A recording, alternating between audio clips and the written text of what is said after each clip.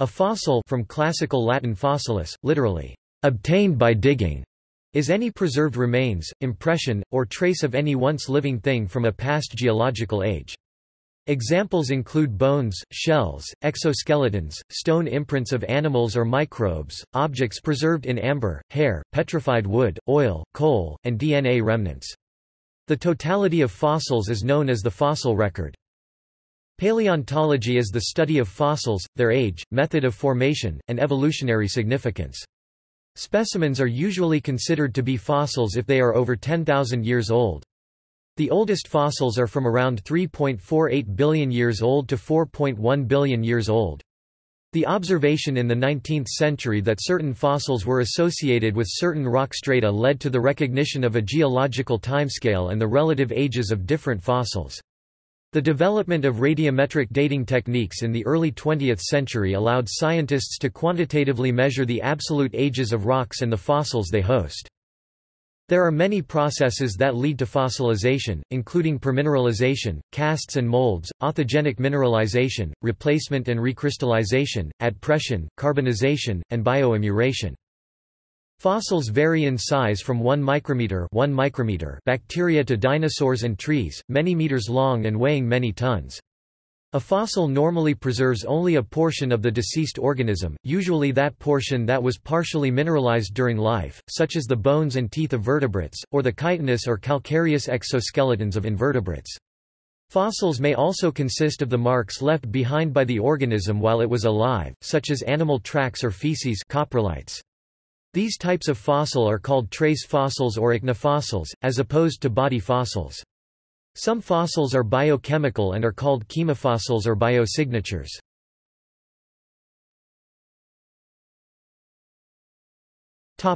Fossilization processes.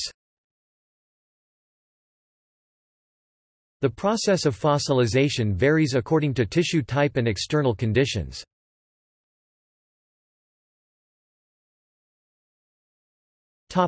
Permineralization. Permineralization is a process of fossilization that occurs when an organism is buried. The empty spaces within an organism, spaces filled with liquid or gas during life, become filled with mineral-rich groundwater.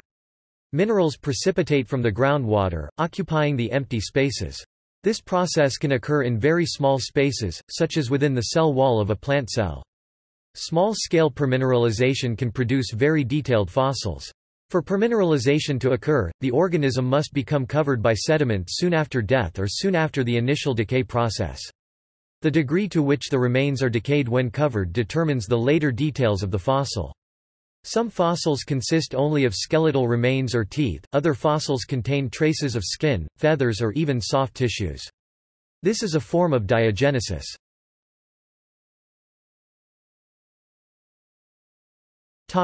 Casts and molds. In some cases the original remains of the organism completely dissolve or are otherwise destroyed. The remaining organism-shaped hole in the rock is called an external mold. If this hole is later filled with other minerals, it is a cast. An endocast or internal mold is formed when sediments or minerals fill the internal cavity of an organism, such as the inside of a bivalve or snail or the hollow of a skull.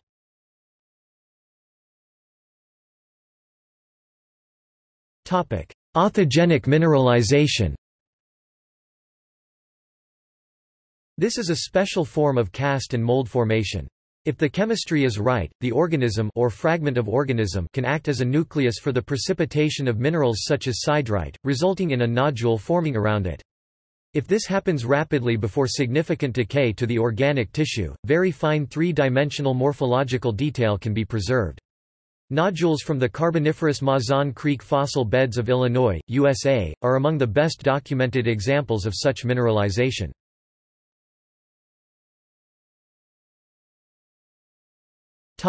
Replacement and recrystallization.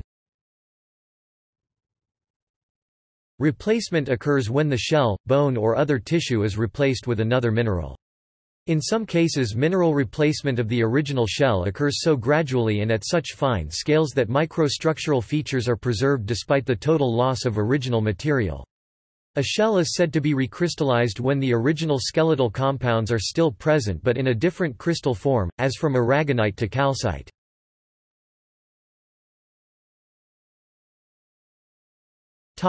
Adpression, compression impression. Compression fossils, such as those of fossil ferns, are the result of chemical reduction of the complex organic molecules composing the organism's tissues. In this case the fossil consists of original material, albeit in a geochemically altered state. This chemical change is an expression of diagenesis. Often what remains is a carbonaceous film known as a phytolum, in which case the fossil is known as a compression. Often, however, the phytolum is lost and all that remains is an impression of the organism in the rock—an impression fossil.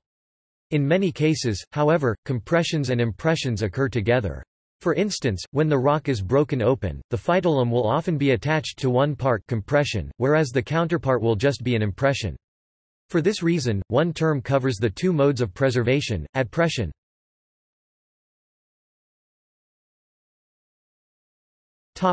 Soft tissue, cell and molecular preservation. Because of their antiquity, an unexpected exception to the alteration of an organism's tissues by chemical reduction of the complex organic molecules during fossilization has been the discovery of soft tissue in dinosaur fossils, including blood vessels, and the isolation of proteins and evidence for DNA fragments. In 2014, Mary Schweitzer and her colleagues reported the presence of iron particles associated with soft tissues recovered from dinosaur fossils. Based on various experiments that studied the interaction of iron in hemoglobin with blood vessel tissue, they proposed that solution hypoxia coupled with iron chelation enhances the stability and preservation of soft tissue and provides the basis for an explanation for the unforeseen preservation of fossil soft tissues. However, a slightly older study based on 8 taxa ranging in time from the Devonian to the Jurassic found that reasonably well-preserved fibrils that probably represent collagen were preserved in all these fossils, and that the quality of preservation depended mostly on the arrangement of the collagen fibers, with tight packing favoring good preservation. There seemed to be no correlation between geological age and quality of preservation, within that timeframe.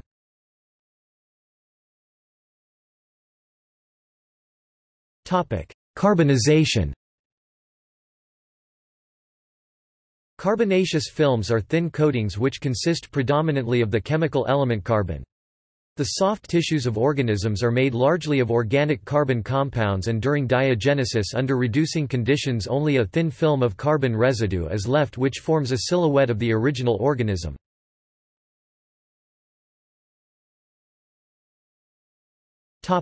Bioimmuration. Bioimmuration occurs when a skeletal organism overgrows or otherwise subsumes another organism, preserving the latter, or an impression of it, within the skeleton. Usually it is a sessile skeletal organism, such as a bryozoan or an oyster, which grows along a substrate, covering other sessile sclerobionts. Sometimes the bioimmured organism is soft-bodied and is then preserved in negative relief as a kind of external mold. There are also cases where an organism settles on top of a living skeletal organism that grows upwards, preserving the settler in its skeleton. Bioimmuration is known in the fossil record from the Ordovician to the recent.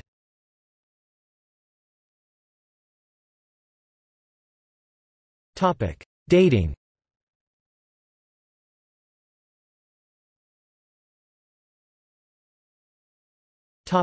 Estimating dates.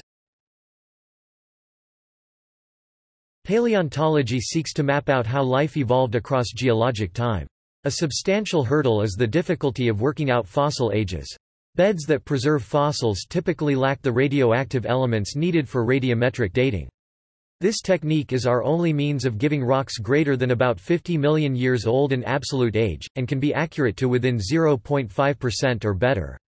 Although radiometric dating requires careful laboratory work, its basic principle is simple: the rates at which various radioactive elements decay are known, and so the ratio of the radioactive element to its decay products shows how long ago the radioactive element was incorporated into the rock. Radioactive elements are common only in rocks with a volcanic origin, and so the only fossil-bearing rocks that can be dated radiometrically are volcanic ash layers, which may provide termini for the intervening sediments.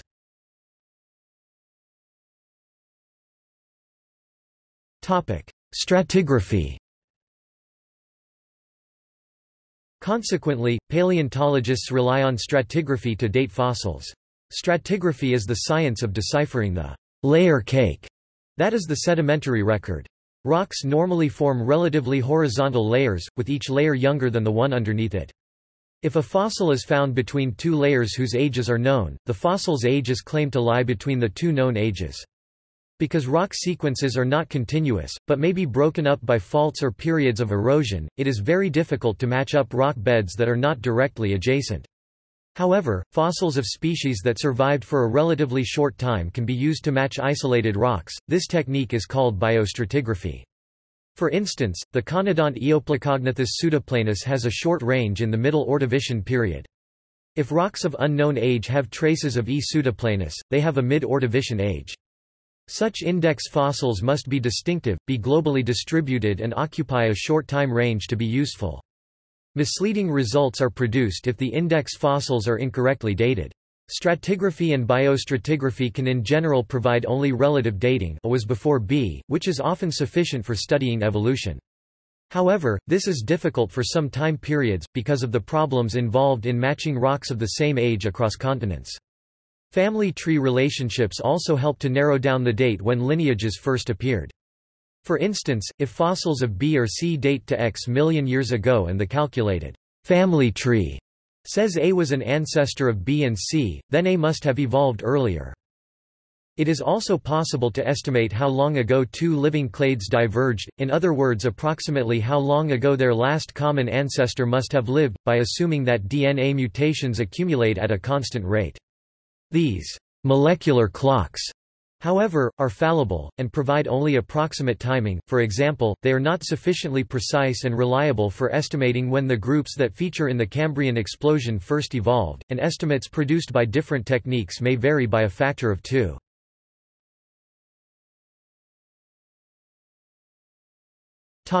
Limitations.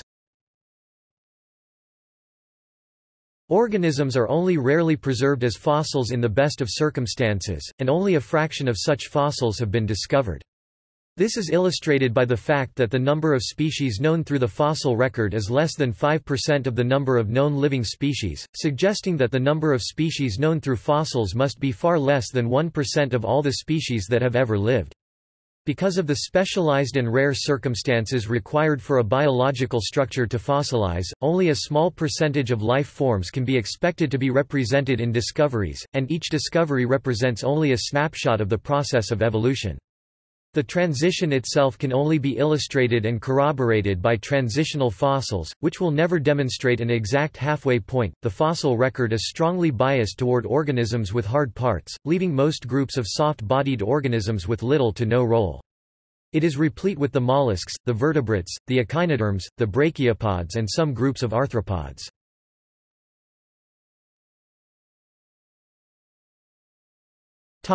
Sites.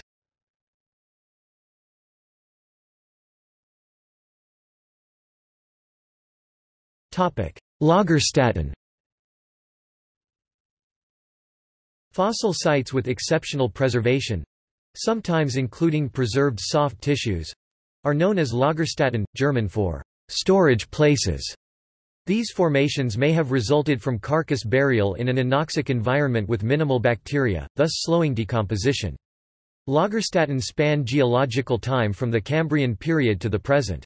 Worldwide, some of the best examples of near-perfect fossilization are the Cambrian Maotianshan shales and Burgess shale, the Devonian Hunsrück slates, the Jurassic Zonhofen limestone, and the Carboniferous Mazon Creek localities.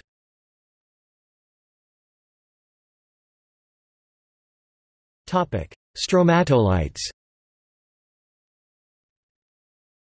Stromatolites are layered accretionary structures formed in shallow water by the trapping, binding and cementation of sedimentary grains by biofilms of microorganisms, especially cyanobacteria.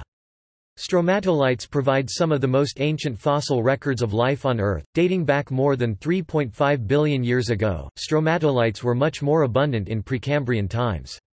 While older, Archean fossil remains are presumed to be colonies of cyanobacteria, younger, that is, Proterozoic fossils may be primordial forms of the eukaryote chlorophytes, that is, green algae. One genus of stromatolite very common in the geologic record is Collenia. The earliest stromatolite of confirmed microbial origin dates to 2.724 billion years ago. A 2009 discovery provides strong evidence of microbial stromatolites extending as far back as 3.45 billion years ago. Stromatolites are a major constituent of the fossil record for life's first 3.5 billion years, peaking about 1.25 billion years ago. They subsequently declined in abundance and diversity, which by the start of the Cambrian had fallen to 20% of their peak. The most widely supported explanation is that stromatolite builders fell victims to grazing creatures, the Cambrian substrate revolution, implying that sufficiently complex organisms were common over 1 billion years ago. The connection between grazer and stromatolite abundance is well documented in the Younger Ordovician evolutionary radiation. Stromatolite abundance also increased after the end Ordovician and end Permian extinctions decimated marine animals, falling back to earlier levels as marine animals recovered. Fluctuations in metazoan population and diversity may not have been the only factor in the reduction in stromatolite abundance. Factors such as the chemistry of the environment may have been responsible for changes. While prokaryotic cyanobacteria themselves reproduce asexually through cell division, they were instrumental in priming the environment for the evolutionary development of more complex eukaryotic organisms. Cyanobacteria as well as extremophile gammaproteobacteria are thought to be largely responsible for increasing the amount of oxygen in the primeval Earth's atmosphere through their continuing photosynthesis. Cyanobacteria use water, carbon dioxide and sunlight to create their food. A layer of mucus often forms over mats of cyanobacterial cells. In modern microbial mats, debris from the surrounding habitat can become trapped within the mucus, which can be cemented by the calcium carbonate to grow thin laminations of limestone.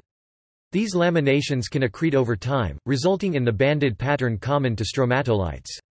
The domal morphology of biological stromatolites is the result of the vertical growth necessary for the continued infiltration of sunlight to the organisms for photosynthesis. Layered spherical growth structures termed oncolites are similar to stromatolites and are also known from the fossil record. Thrombolites are poorly laminated or non-laminated clotted structures formed by cyanobacteria common in the fossil record and in modern sediments. The Zebra River Canyon area of the Kubis platform in the deeply dissected Zaris Mountains of southwestern Namibia provides an extremely well-exposed example of the thrombolite stromatolite metazoan reefs that developed during the Proterozoic period, the stromatolites here being better developed in updip locations under conditions of higher current velocities and greater sediment influx.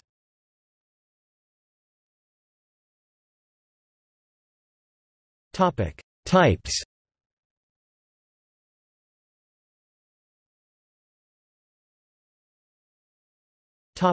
Index. Index fossils, also known as guide fossils, indicator fossils or zone fossils, are fossils used to define and identify geologic periods or faunal stages. They work on the premise that, although different sediments may look different depending on the conditions under which they were deposited, they may include the remains of the same species of fossil.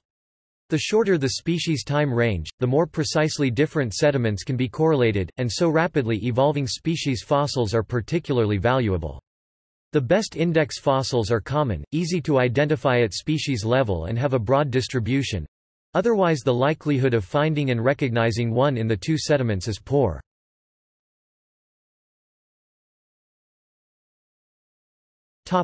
Trace. Trace fossils consist mainly of tracks and burrows, but also include coprolites, fossil feces, and marks left by feeding. Trace fossils are particularly significant because they represent a data source that is not limited to animals with easily fossilized hard parts, and they reflect animal behaviors. Many traces date from significantly earlier than the body fossils of animals that are thought to have been capable of making them. Whilst exact assignment of trace fossils to their makers is generally impossible, traces may for example provide the earliest physical evidence of the appearance of moderately complex animals comparable to earthworms. Coprolites are classified as trace fossils as opposed to body fossils, as they give evidence for the animal's behavior, in this case, diet, rather than morphology. They were first described by William Buckland in 1829. Prior to this they were known as fossil fir cones and bezoar stones. They serve a valuable purpose in paleontology because they provide direct evidence of the predation and diet of extinct organisms. Coprolites may range in size from a few millimeters to over 60 centimeters.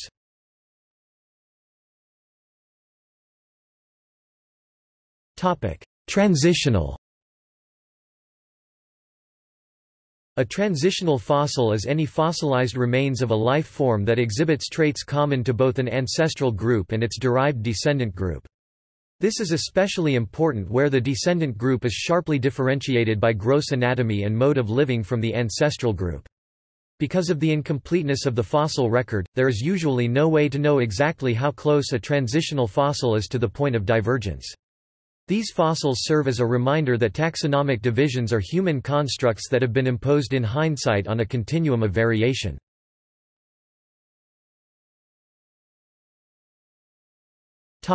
Microfossils. Microfossil is a descriptive term applied to fossilized plants and animals whose size is just at or below the level at which the fossil can be analyzed by the naked eye. A commonly applied cutoff point between micro and macro fossils is 1 mm. Microfossils may either be complete or near-complete organisms in themselves, such as the marine planktons Foraminifera and Coccolithophores, or component parts such as small teeth or spores of larger animals or plants. Microfossils are of critical importance as a reservoir of paleoclimate information, and are also commonly used by biostratigraphers to assist in the correlation of rock units.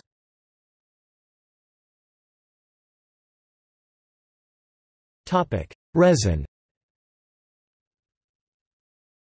Fossil resin, colloquially called amber, is a natural polymer found in many types of strata throughout the world, even the Arctic.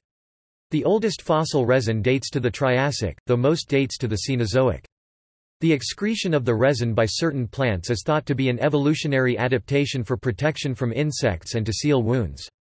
Fossil resin often contains other fossils called inclusions that were captured by the sticky resin. These include bacteria, fungi, other plants, and animals. Animal inclusions are usually small invertebrates, predominantly arthropods such as insects and spiders, and only extremely rarely a vertebrate such as a small lizard. Preservation of inclusions can be exquisite, including small fragments of DNA.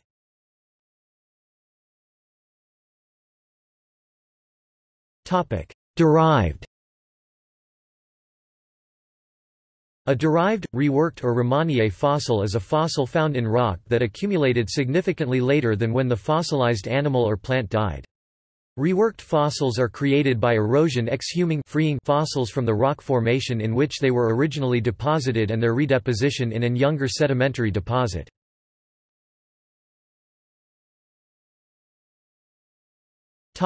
Wood. Fossil wood is wood that is preserved in the fossil record. Wood is usually the part of a plant that is best preserved and most easily found. Fossil wood may or may not be petrified. The fossil wood may be the only part of the plant that has been preserved, therefore such wood may get a special kind of botanical name. This will usually include xylon and a term indicating its presumed affinity, such as Araucarioxylon, wood of Araucaria or some related genus, Palmoxylon, wood of an indeterminate palm, or Castanoxylon, wood of an indeterminate chinkapin.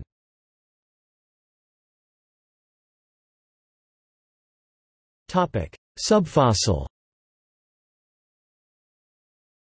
The term subfossil can be used to refer to remains, such as bones, nests, or defecations, whose fossilization process is not complete, either because the length of time since the animal involved was living is too short, less than 10,000 years, or because the conditions in which the remains were buried were not optimal for fossilization. Subfossils are often found in caves or other shelters where they can be preserved for thousands of years. The main importance of subfossil versus fossil remains is that the former contain organic material, which can be used for radiocarbon dating or extraction and sequencing of DNA, protein, or other biomolecules. Additionally, isotope ratios can provide much information about the ecological conditions under which extinct animals lived. Subfossils are useful for studying the evolutionary history of an environment and can be important to studies in paleoclimatology. Subfossils are often found in depositionary environments, such as lake sediments, oceanic sediments, and soils. Once deposited, physical and chemical weathering can alter the state of preservation.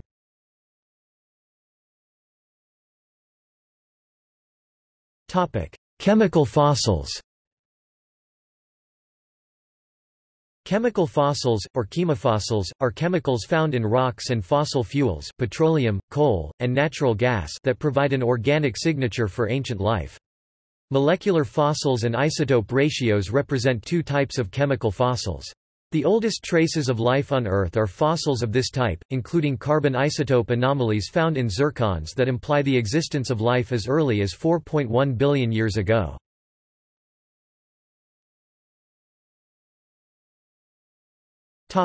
Astrobiology. It has been suggested that biominerals could be important indicators of extraterrestrial life and thus could play an important role in the search for past or present life on the planet Mars. Furthermore, organic components biosignatures that are often associated with biominerals are believed to play crucial roles in both prebiotic and biotic reactions. On the 24th of January 2014, NASA reported that current studies by the Curiosity and Opportunity rovers on Mars will now be searching for evidence of ancient life, including a biosphere based on autotrophic, chemotrophic and/or chemolithoautotrophic microorganisms, as well as ancient water, including fluvio-lacustrine environments, plains related to ancient rivers or lakes that may have been habitable. The search for evidence of habitability, taphonomy related to fossils, and organic carbon on the planet Mars is now a primary NASA objective.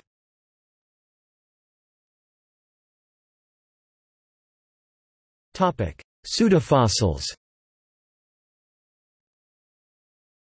Pseudofossils are visual patterns in rocks that are produced by geologic processes rather than biologic processes.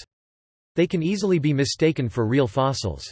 Some pseudofossils, such as dendrites, are formed by naturally occurring fissures in the rock that get filled up by percolating minerals. Other types of pseudofossils are kidney ore, round shapes in iron ore, and moss agates, which look like moss or plant leaves. Concretions, spherical or ovoid-shaped nodules found in some sedimentary strata, were once thought to be dinosaur eggs, and are often mistaken for fossils as well.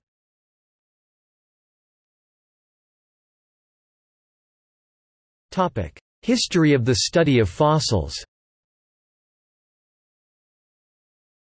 Gathering fossils dates at least to the beginning of recorded history. The fossils themselves are referred to as the fossil record. The fossil record was one of the early sources of data underlying the study of evolution and continues to be relevant to the history of life on Earth. Paleontologists examine the fossil record to understand the process of evolution and the way particular species have evolved.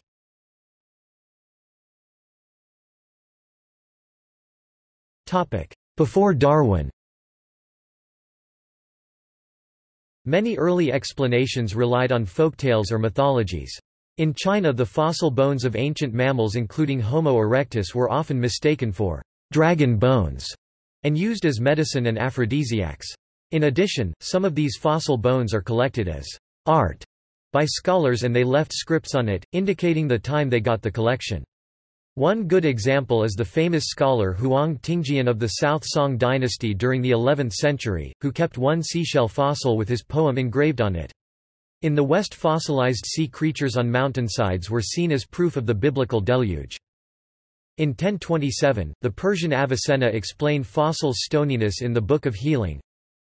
If what is said concerning the petrifaction of animals and plants is true, the cause of this phenomenon is a powerful mineralizing and petrifying virtue which arises in certain stony spots, or emanates suddenly from the earth during earthquake and subsidences, and petrifies whatever comes into contact with it. As a matter of fact, the petrifaction of the bodies of plants and animals is not more extraordinary than the transformation of waters. The Greek scholar Aristotle realized that fossil seashells from rocks were similar to those found on the beach, indicating the fossils were once living animals. Aristotle previously explained it in terms of vaporous exhalations, which Avicenna modified into the theory of petrifying fluids succus lapidificatus, later elaborated by Albert of Saxony in the 14th century and accepted in some form by most naturalists by the 16th century. More scientific views of fossils emerged during the Renaissance. Leonardo da Vinci concurred with Aristotle's view that fossils were the remains of ancient life. For example, Da Vinci noticed discrepancies with the biblical flood narrative as an explanation for fossil origins.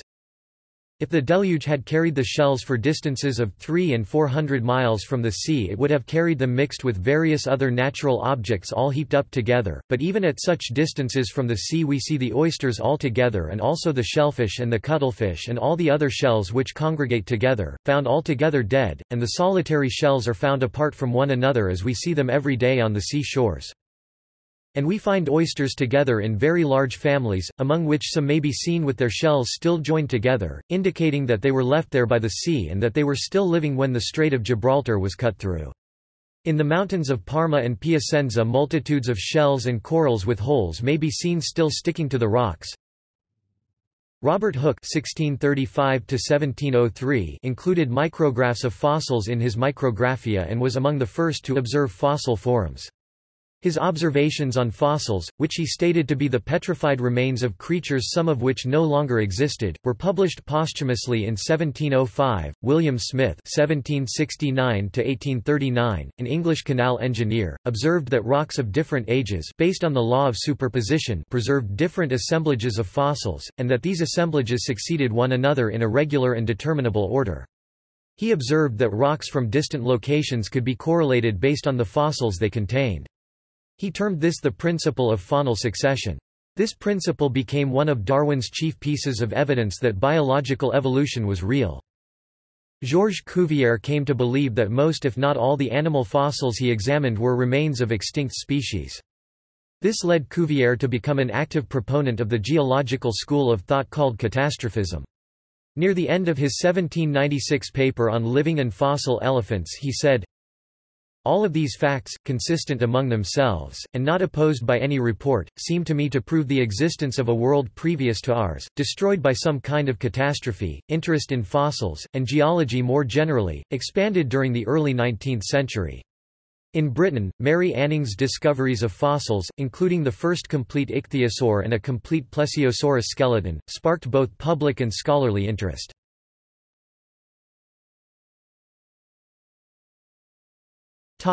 Linnaeus and Darwin. Early naturalists well understood the similarities and differences of living species, leading Linnaeus to develop a hierarchical classification system still in use today. Darwin and his contemporaries first linked the hierarchical structure of the tree of life with the then very sparse fossil record. Darwin eloquently described a process of descent with modification, or evolution, whereby organisms either adapt to natural and changing environmental pressures, or they perish. When Darwin wrote on the origin of species by means of natural selection, or the preservation of favored races in the struggle for life, the oldest animal fossils were those from the Cambrian period, now known to be about 540 million years old. He worried about the absence of older fossils because of the implications on the validity of his theories, but he expressed hope that such fossils would be found, noting that, "Only a small portion of the world is known with accuracy." Darwin also pondered the sudden appearance of many groups, i.e. phyla, in the oldest known Cambrian fossiliferous strata.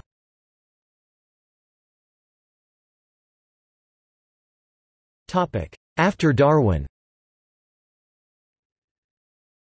Since Darwin's time, the fossil record has been extended to between 2.3 and 3.5 billion years. Most of these Precambrian fossils are microscopic bacteria or microfossils. However, macroscopic fossils are now known from the late Proterozoic. The Ediacara biota, also called Vendian biota, dating from 575 million years ago, collectively constitutes a richly diverse assembly of early multicellular eukaryotes. The fossil record and faunal succession form the basis of the science of biostratigraphy, or determining the age of rocks based on embedded fossils. For the first 150 years of geology, biostratigraphy and superposition were the only means for determining the relative age of rocks. The geologic time scale was developed based on the relative ages of rock strata as determined by the early paleontologists and stratigraphers. Since the early years of the 20th century, absolute dating methods, such as radiometric dating including potassium, argon, uranium series, and, for very recent fossils, radiocarbon dating have been used to verify the relative ages obtained by fossils and to provide absolute ages for many fossils. Radiometric dating has shown that the earliest known stromatolites are over 3.4 billion years old.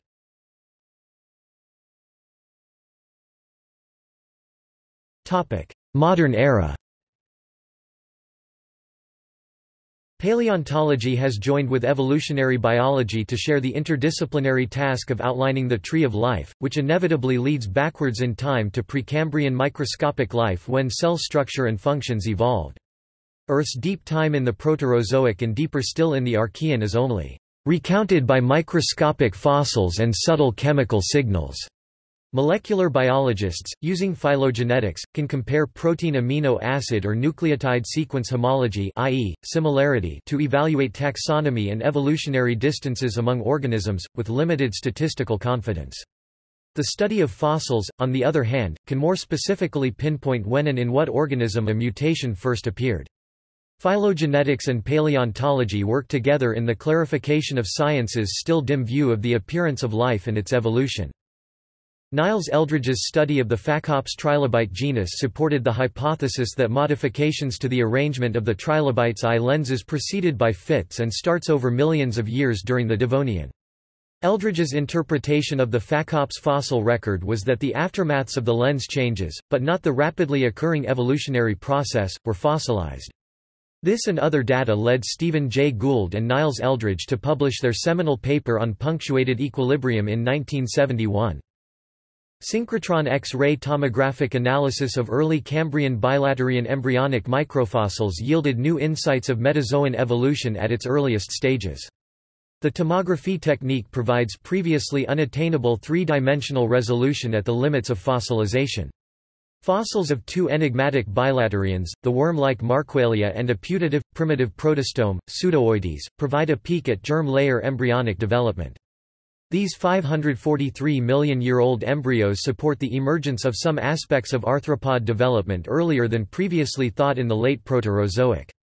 The preserved embryos from China and Siberia underwent rapid diagenetic phosphatization resulting in exquisite preservation, including cell structures. This research is a notable example of how knowledge encoded by the fossil record continues to contribute otherwise unattainable information on the emergence and development of life on Earth. For example, the research suggests Marqualia has closest affinity to priapulid worms, and is adjacent to the evolutionary branching of Priapulida, Nematoda and Arthropoda.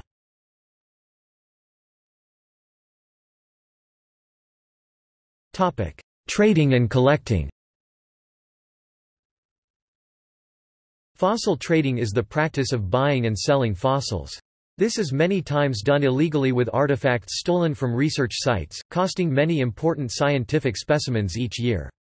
The problem is quite pronounced in China, where many specimens have been stolen. Fossil collecting, sometimes, in a non-scientific sense, fossil hunting, is the collection of fossils for scientific study, hobby, or profit.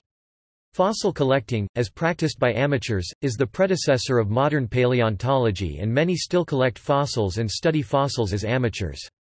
Professionals and amateurs alike collect fossils for their scientific value.